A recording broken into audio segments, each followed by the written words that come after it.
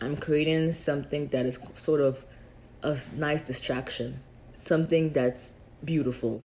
The main thing when you see a painting shouldn't be the color of her skin. I think the main focus is the gaze, and just the color should hit you first. When I first started painting, I would paint, yes, brown skin, but my colors were still very muted.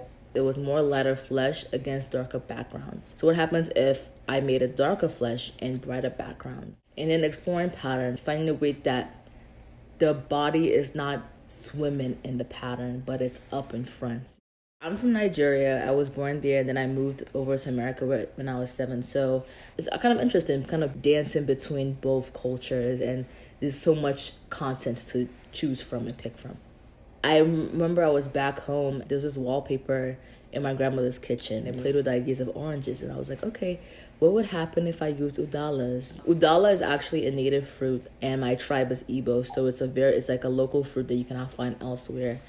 She just breathing in the air, because that's kind of what the village is like to me when I visit my grandmother. Just like, you're at peace.